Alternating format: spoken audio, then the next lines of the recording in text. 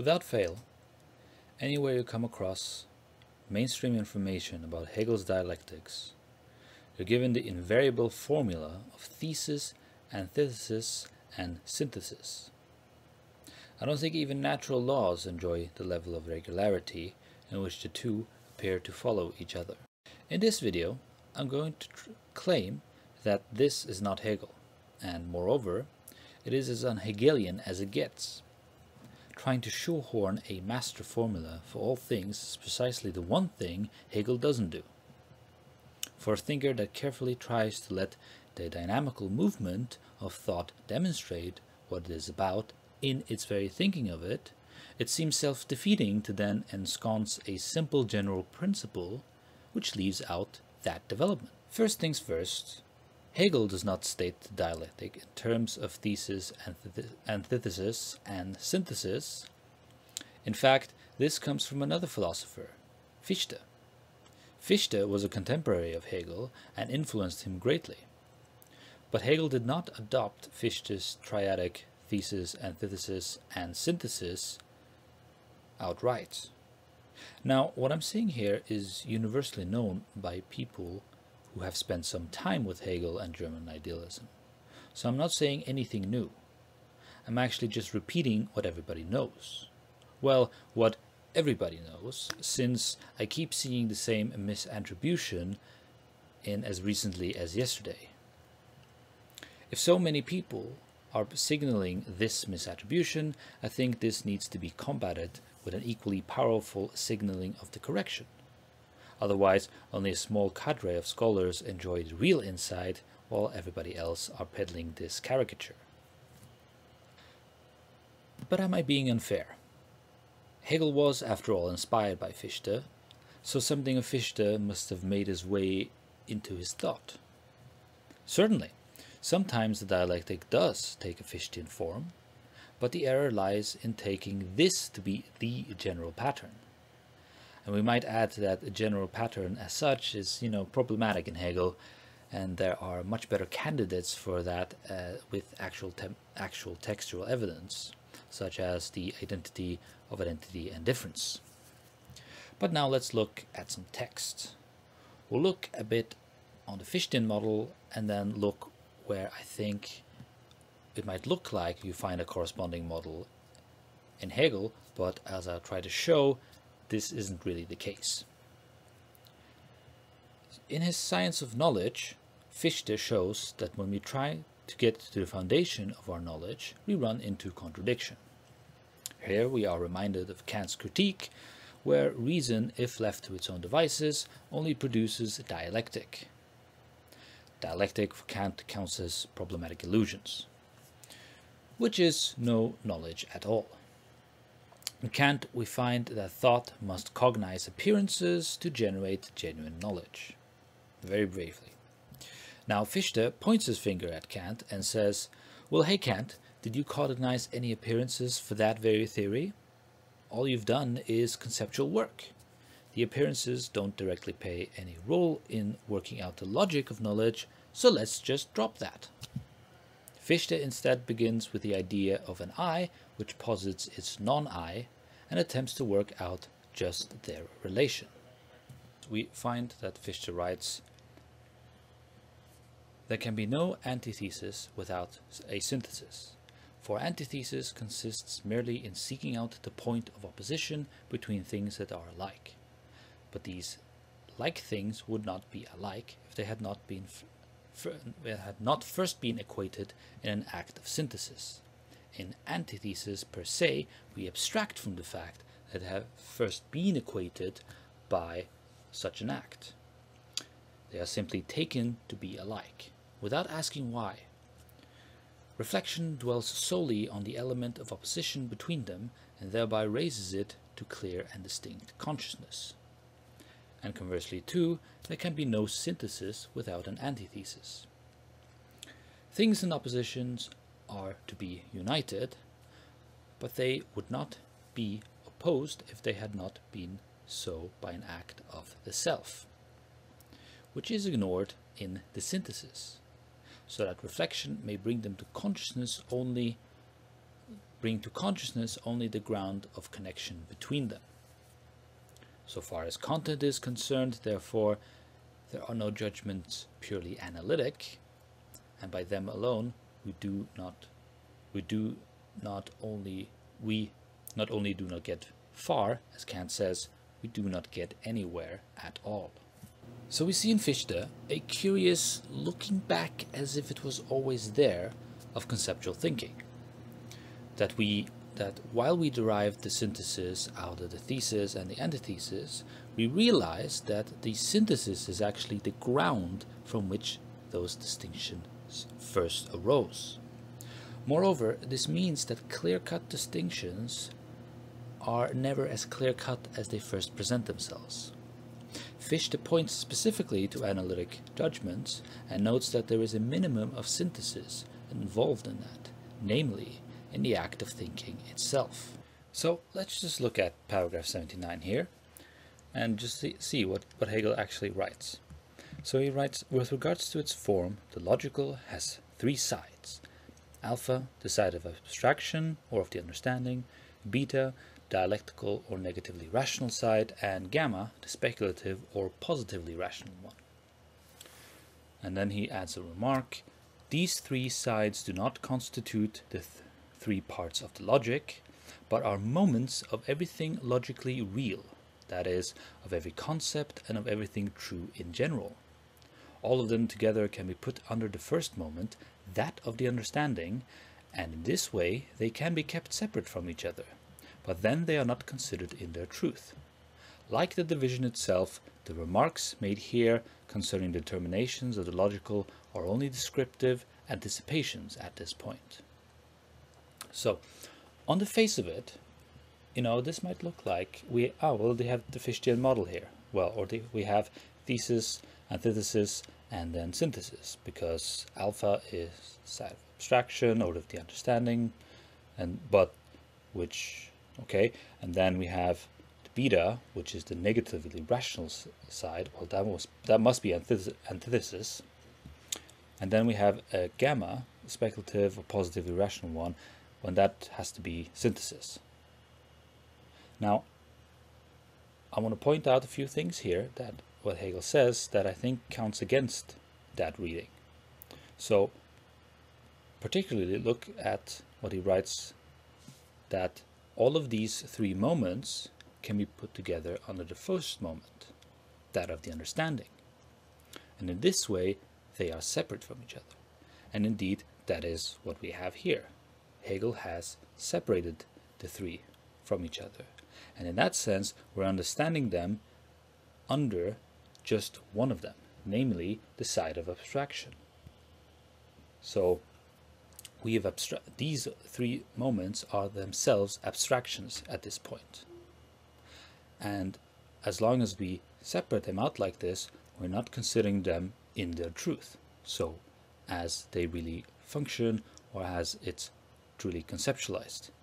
As Hegel also says, these three separations are not strictly applicable in the sense of like alpha belongs to being, and then beta belongs to essence, and then gamma belongs to the concept. He says that insofar as we're thinking anything, insofar as there is a logic working through anything, these three moments are interwoven and working together and being co-determining each other. And then he also adds that, the way he is phrasing this in these three abstractions is only more as an anticipation rather than really explaining what's going on. So let's now look at the next bit. So Hegel writes regarding alpha, thinking as understanding stops short at fixed determinacy and its distinctness vis-a-vis other determinacies. Such a restricted abstraction counts for the understanding as one that subsists on its own account and simply is.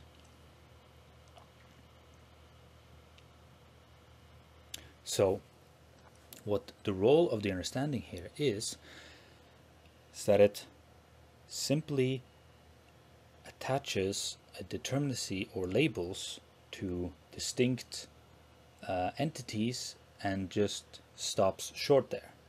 So in the Fichtian model, thesis, antithesis, synthesis, they're just laid out, and we sort of don't really consider why they are connected the way they are and how. They just are laid out like that. And this is the sort of the magic of formulas, is that they're trying to present a lot of information in actually very little. And this is super effective, and Hegel is not at all denouncing or condemning this. However, there is more to the story than this. This turns out to be just a moment, a side or an aspect. So, looking now at paragraph 81, Beta, Hegel writes, "The dialectical moment is the self-sublation of these finite determinations on their own part, and their passing into their opposites." And then he adds a lengthy remark. I'll just read this for completeness sake. So 1. The dialectical taken separately on its own by the understanding constitutes skepticism, especially when it is exhibited in scientific concepts. Skepticism contains the mere negation that results from the dialectic. 2. Dialectic is usually considered as an external art, which arbitrarily produces a confusion and a mere semblance of contradictions in determined concepts, in such a way that it is this semblance and not these determinations that is supposed to be null and void, whereas on the contrary, what is understandable would be true. Dialectic is often no more than a subjective seesaw of arguments that sway back and forth, where basic import is lacking and the resulting nakedness is covered by the astuteness that gives birth to such argumentations. According to its proper determinacy, however, the dialectic is the genuine nature that properly belongs to the determinations of the understanding, to things, and to the finite in general. Reflection is initially the transcending of the isolated determinacy and a relating of it, whereby it is posited in a relationship, but is nevertheless maintained in its isolated validity. The dialectic, on the contrary, is the immanent transcending, in which the one-sidedness and restrictedness of the determinations of the understanding displays itself as what it is, that is, as their negation. That is what everything finite is, its own sublation. Hence, the dialectical constitutes the moving soul of scientific progression, and it is the principle through which alone immanent coherence and necessity enter into the content of science, just as all genuine non-external elevation about the finite is to be found in this principle. So, what Hegel brings to attention here is that the dialectical moment is not coming from the outside. It's not something that is imposed or something that happens when you put in something else to the thing that you start out with. No. The dialectical moment is first and foremost the self-sublation of what is the case, or what is being understood, what is taken to be, this or that. So Hegel claims that something more appears or seems to be the case than what immediately presents itself, and that certain critics or thinkers will want to say, well, this seeming, this this something that makes what is the case not to be the case, well, that has to be jettisoned, that has to be wrong, that can't be involved in whatever way, because I have the thing in front of me, whatever that thing is, or whatever that fixed determinacy, whatever identity that I have understood, that just is what it is, and there's no more to it. That's all. Well, Hegel says, well, no, there's actually more to it, and you don't need to look further than what it is what you're working with from the start, namely the thing you take to be the fixed determinacy turns out to involve more than what is immediately there. And dialectic spells out this movement. And Hegel phrases it wonderfully as a immanent transcending. So it's from within the fixed determinacy, from within of what is understood to be the case, that it goes beyond itself on its own account. And Hegel's key concept for this is the notion of the finite. So the finite doesn't really have a reality of its own. It owes its reality to the infinite, in which it genuinely becomes finite, because in an infinite the finite comes to its end.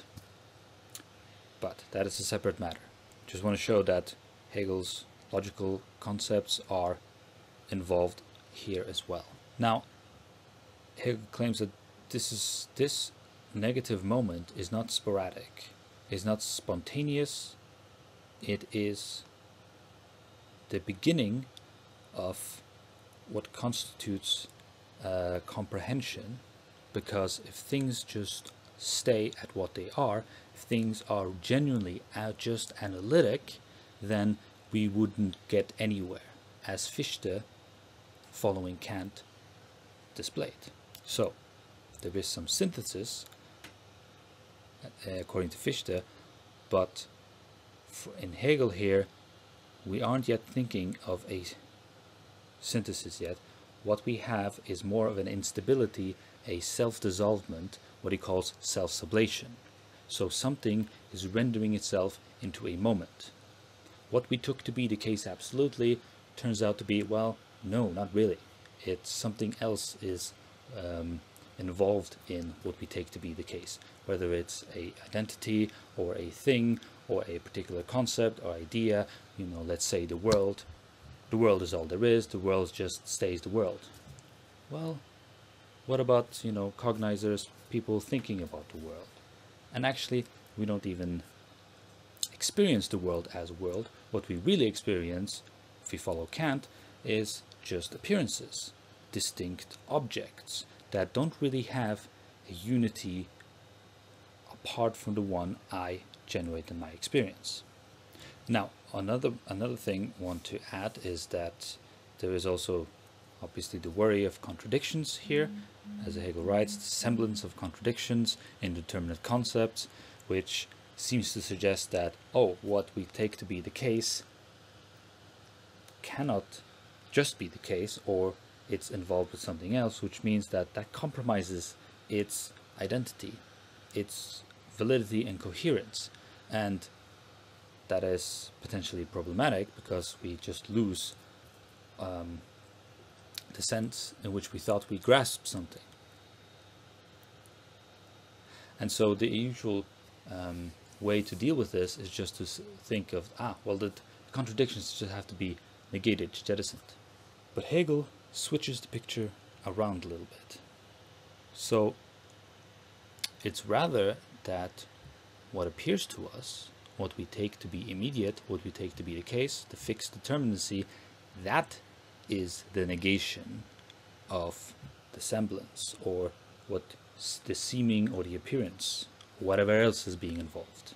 Something is immediate to us because it is that instance of immediacy has negated any mediation that is involved. But at this stage, we are paying attention to the mediation and to the fact that what we took to be the case is not really solely the case.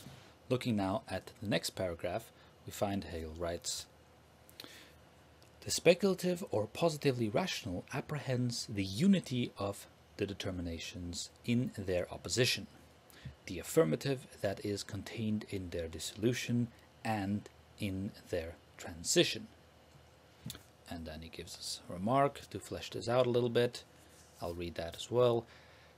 1. The dialectic has a positive result, because it has a determinate content, or because its result is truly not empty, abstract nothing, but the negation of certain determinations, which are contained in the result precisely because it is not an immediate nothing, but a result.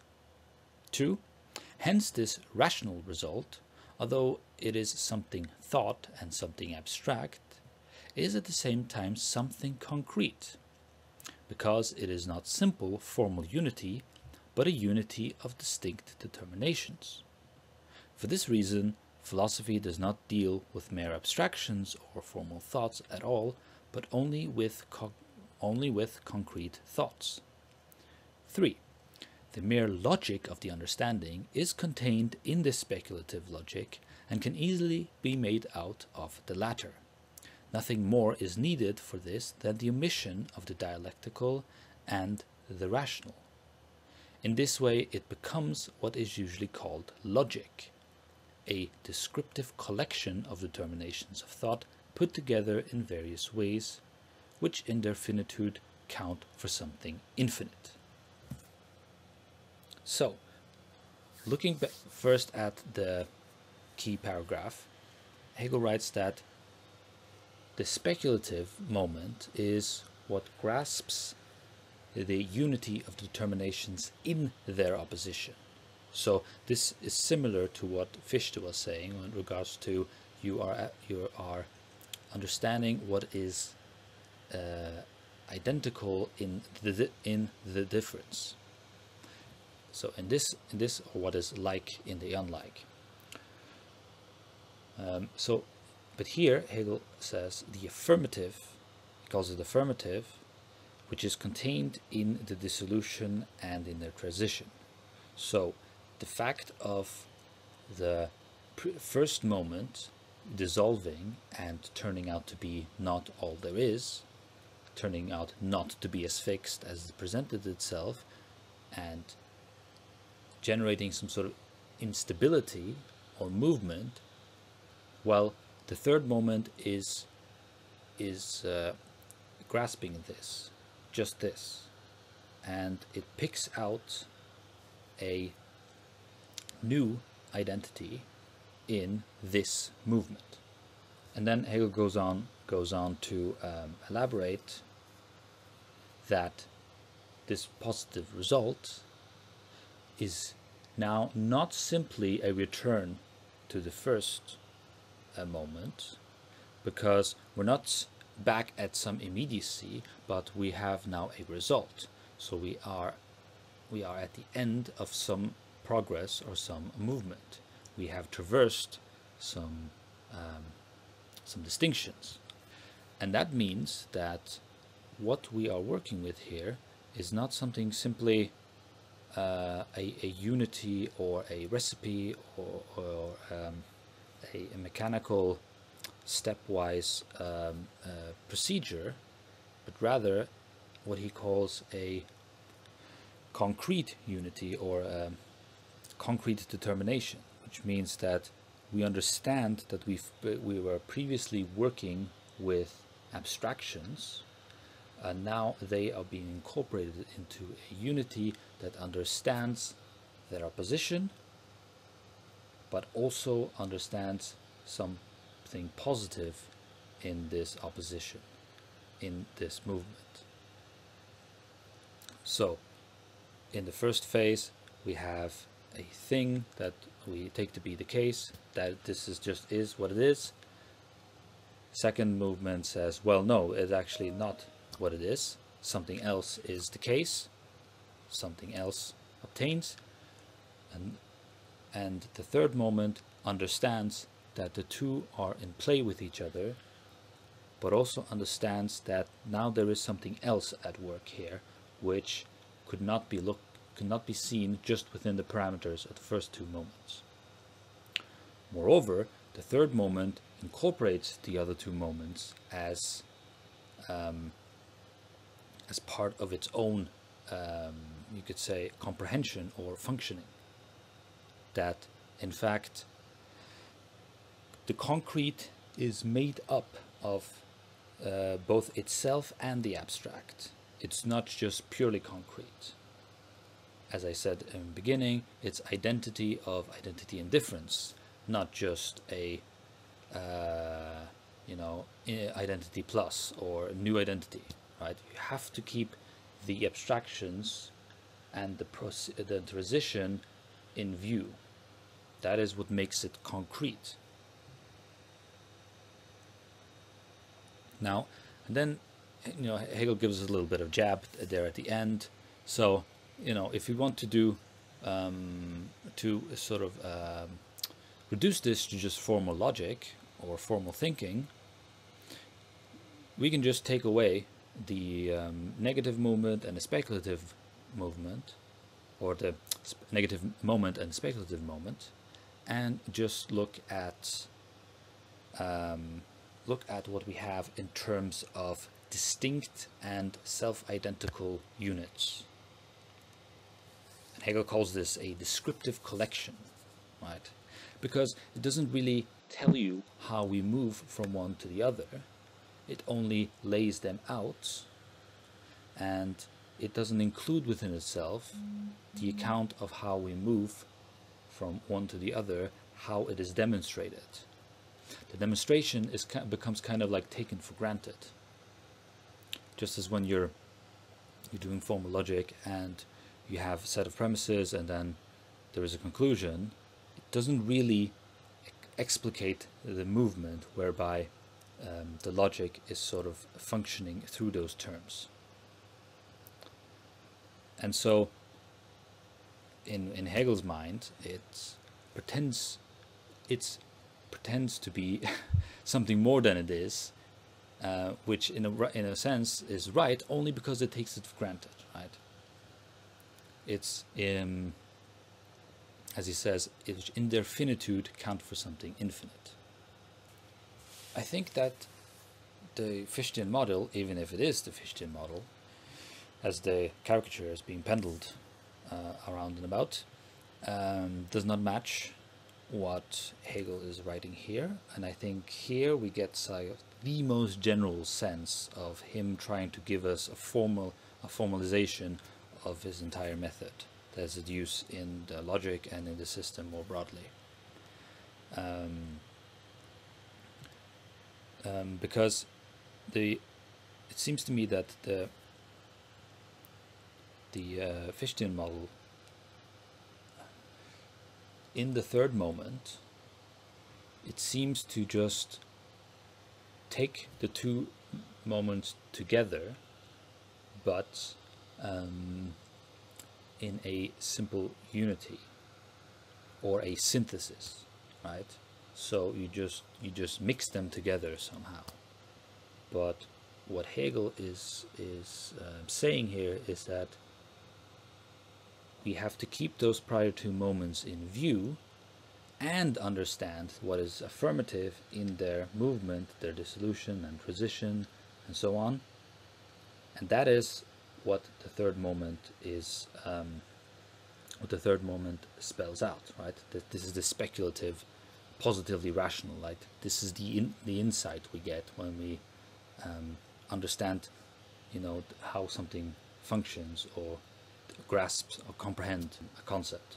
In the Fichtian one, it seems like it's too much like we just return this. The synthesis looks too much like a distinct unit, which is just a thesis plus.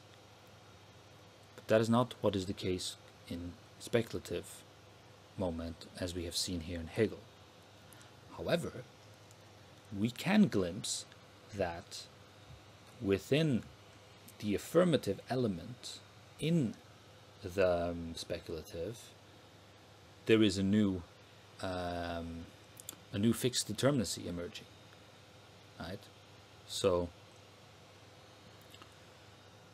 that becomes a collapse of the development into now a new immediacy. But that is not something that is spoken about here. Okay, I hope you've learned something here today. Feel free to comment and let me know if you think otherwise with regards to the texts that I've looked at, or what Fichte thinks and what Hegel thinks, and what do you think. I will also just add one last thing, and that is that, well, actually two more things. One is that the thesis-antithesis-synthesis seems to be like a kill switch for thinking rather than encouraging thinking. So, you know, we have philosopher X and he had method XYZ, right? And that's all we need to know, and then we can move on. But as we have seen here, there is really a lot of thought and depth and technical complex structures involved, both in Fichte and in Hegel, and these quick takes seem to just discourage that, right? It is not at all the case. It is a kind of violence to thinking. But moreover, it's worse than just like misattributing to Hegel.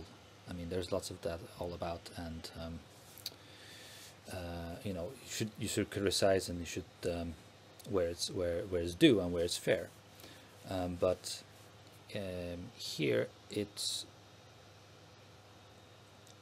plays to a sort of caricature of Hegel as this absolutizing, totalizing thinker, when really what he's after is understanding the case itself, whatever that may be, whatever concept or thing it is, and trying to understand its story, its development as it imminently presents itself, right? So he's very what's called presuppositionless, so it's very important not to impose extraneous matter that is not there in the concept of the thing as we immediately think it. And what we do is just we let whatever fixed determinacy we begin with to dissolve and show that it is in fact just the immediate phase of something much more complex and mediated. And that lastly, I just want to say that whenever somebody says the dialectic between X and Y, or between A and B, and you know, feudalism to capitalism, that's not really talking about dialectics as Hegel understands it, or as far as to my mind. That is, Hegel never talks about dialectic as between things, but rather the internal development of something on its own terms. And this becomes evident when we just think the thing and let its determinacy or like inner complexities show itself. So that is not really, the dialectics between is not really Hegel's thing. That might be dialectics of some other sort, fair enough, but that's not really, I think, what Hegel is up to. So thank you all for listening to this, and I hope you have learned something.